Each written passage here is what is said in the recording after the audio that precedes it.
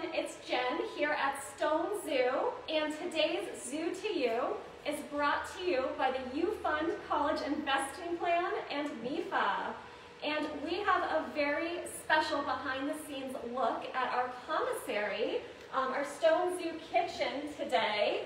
So we're going to invite you guys on in, and if you have any questions as we're chatting, make sure to add those down in the comments, and we'll do our best to answer them. So come on in. I'm going to introduce everybody to Mari here. Hi Mari. This kitchen looks a lot different from our kitchens at home. So can you show us around and kind of tell us a little bit about the Stone Zoo commissary? I sure can. So in these barrels, I usually keep all the grains that we use for the different animals. We have some for the waterfowl, we have some for the hyrax, for the agoutis, for the wolves over there, and for the primates, I usually keep them over here. These are fridges. I usually go and prepare all the diets and put them in here until they're ready to transport to the main buildings. We have some bat bags, like a smoothie for the bats. It smells delicious. And these are the meat diets that are all prepared.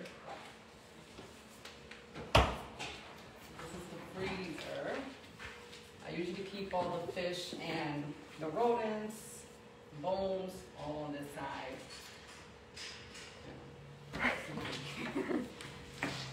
We have the meat and some enrichment stuff. Sometimes I save the blood for some of the cats. And we keep like the salad for the macaws and some of the gels for the hornbills, chickpeas for the cotton tops, and some frozen berries and vegetables on the bottom. In this fridge, we keep all of our greens. This will get us through a week. We go through more kale than anything. And romaine collards, they love as well, but kale's the number one seller.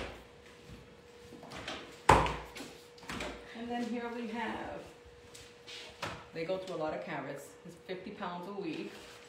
We have sweet potatoes. We go through about 2 cases a week.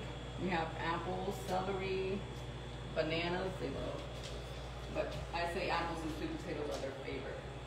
So where does all of this food come from? So we get it from our supplier, Katsiruba. We get it once a week. Sometimes, depending on how the greens come in, they might be a little small, so we'll get 2 orders a week, but usually 1 order gets us through for the week. And are even things like the mice and the meat, where does that come from? Do those come from like a store too, or? No, so we actually get those from Franklin Park, our sister zoo. We make a trip down there once a week. Either I go down or he'll come down here, and we just pick up about 8 to 10 cases of meat per week. Wow. So what does a typical day look like for you? So I usually come in the morning. You know, if I have to deliver some grains to the buildings, I usually do that in the beginning of the week. Then I just come in and I start prepping the diets as I'm doing now.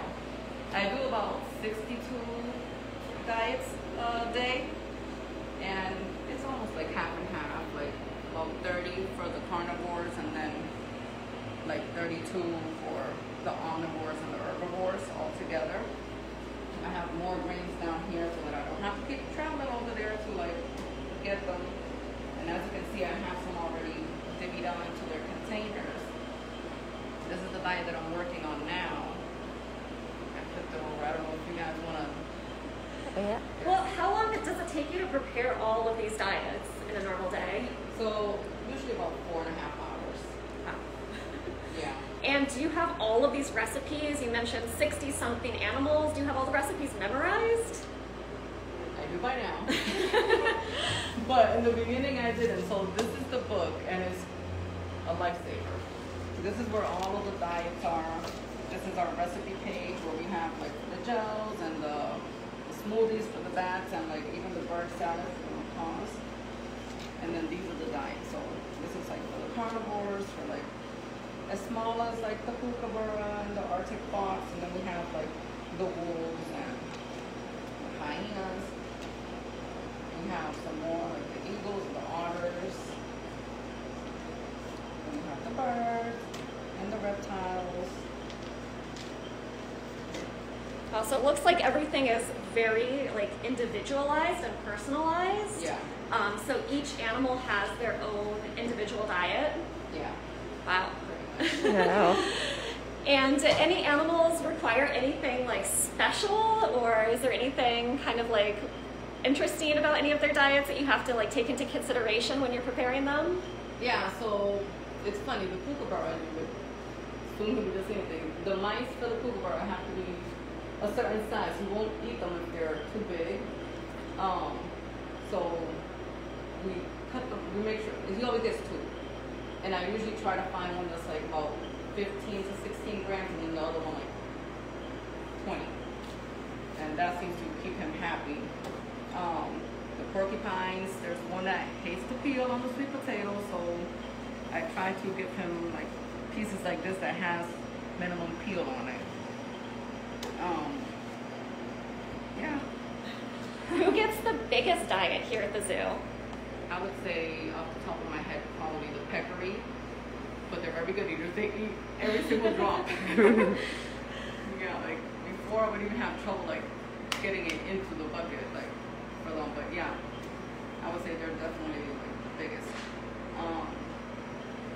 I think the leopard are getting the biggest meat diets, but they've gone down a little.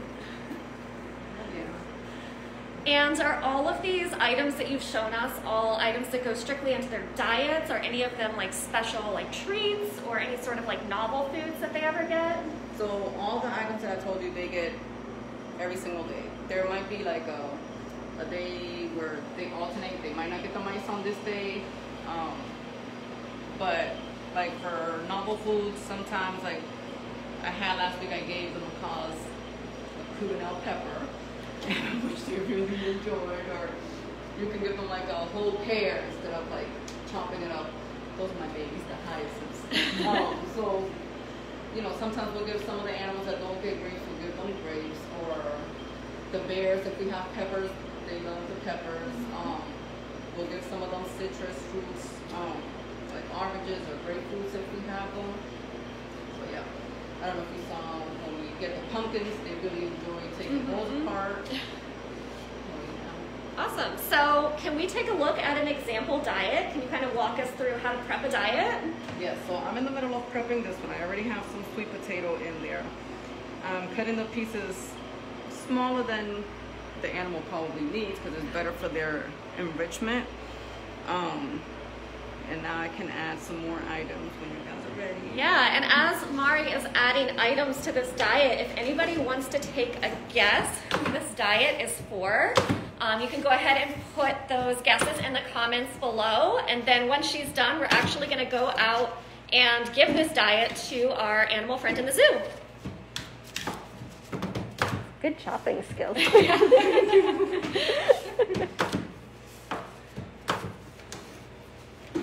Big fan of my fingers. So we actually had an interesting question, Mari, because you do so much prepping here for the animals, but David wants to know, what is your favorite dish to make at home? Oh, mashed potatoes. Believe it or not. And I just had a son and he hates mashed potatoes. Like, he won't eat them for anything. But yeah, I love mashed potatoes. Do you still like to do a lot of cooking at home, even though you do like a lot of meal prep here all day? It depends how tired I am. I love pizza, so I have no problem ordering pizza. But yeah, I'm my biggest fan. So even if the food were to come out burnt, I was told after I got it from a 5-star restaurant. I'm gonna set this diet aside. I want us to prep a diet for Sinji. And can you tell us a little bit about what you're doing with the scale too? I saw you hitting some buttons. So every time I put something on here, I always tear it out. I zero it out because you want to make sure that you get the number that you're supposed to get into there. This is just some grain, some ZHP. She loves it, I've heard. And we're going to give her some sweet potatoes and some apples. I'll do a little bit of carrots, but she's iffy about that sometimes.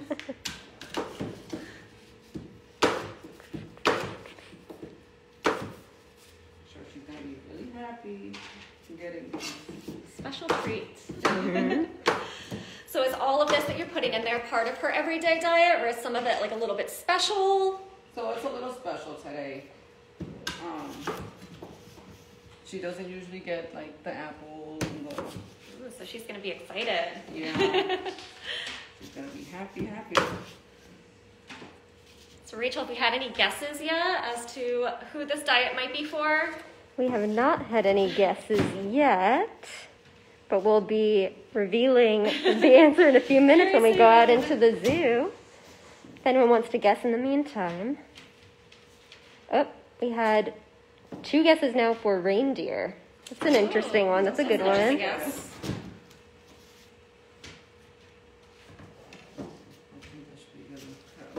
Great.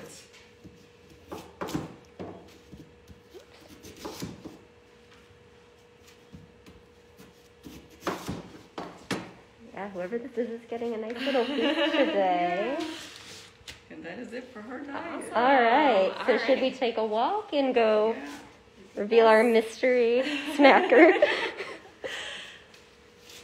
All right.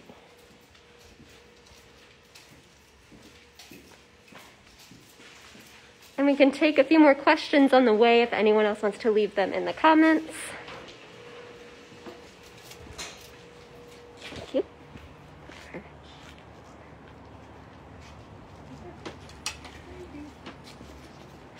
Have you had any other questions come through just yet? Let's see. Allison asked which animal has the most complicated diet. Ooh, that's a great question. I wouldn't say it's complicated, but to me, and it's actually one of my favorites to prepare. The gibbons get a lot of different things. So they'll get like apples and bananas, grapes, a lot of sweet potatoes. The agoutis to me used to be more complicated just because they used to get so many different things like mixed nuts and sunflower seeds. It was like 7 or 8 different components just for one diet. Mm-hmm. Wow. Now, Alice wanted to know if some animals are fed multiple times each day. Yes, so the hornbill, the silvery-cheeked hornbill, he gets fed about 3 times a day. I believe some of the primates, they get fed twice a day, like half and half. And the wolves get fed twice a day. Great. And if we haven't guessed just yet, we are actually heading up to see Sinji, who some of you might remember from a Facebook Live that we did a couple of weeks ago. And Sinji is our resident domestic yak here at Stone Zoo. Can hear her. Let's see. Alice also wanted to know if in the commissary we keep live animals like crickets or smaller animals like that some of our animals get. No, so I don't have anything that's live in there. All of our animals are dead already. The rodents are dead, thank goodness, because I would feel horrible feeding them.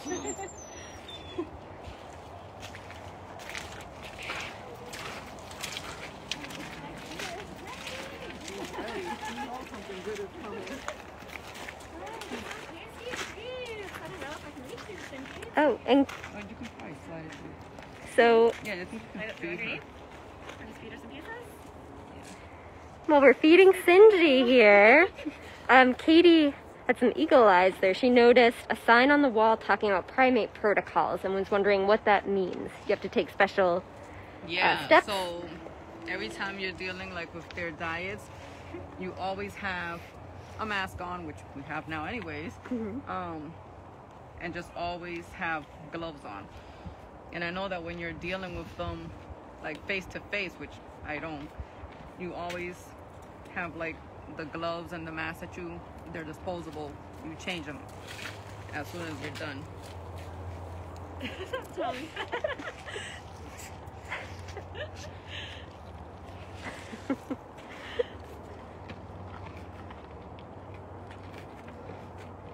She's nice and happy now. You did much better. And we had a question. Can you just remind us of what your title is here at the zoo, Commissary Marty? technician. All right. How long have you been here for? A year and a half, Cool. and I love it. Have you, do you have a favorite animal here? I sure do. The hyacinth macaque. Oh, yes, you mentioned that. I love them. They're just like, they're so honest and like wild. Like they'll let you know exactly how they're feeling about you. They're very loud. Yeah, but they're like great. Like if you have them in your house, you'll know like if an intruder's coming in. No more?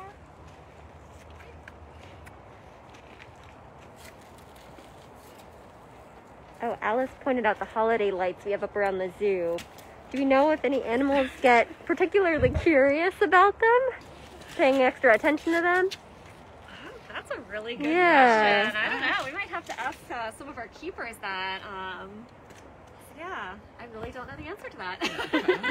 It's a good question, though. Stingy. Looks like she's liking her snacks. Oh my gosh. Forget it.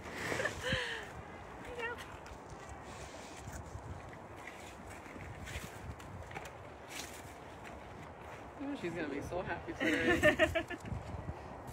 Great. Well, while she's enjoying those, is there anything else you'd like to say before we wrap up here?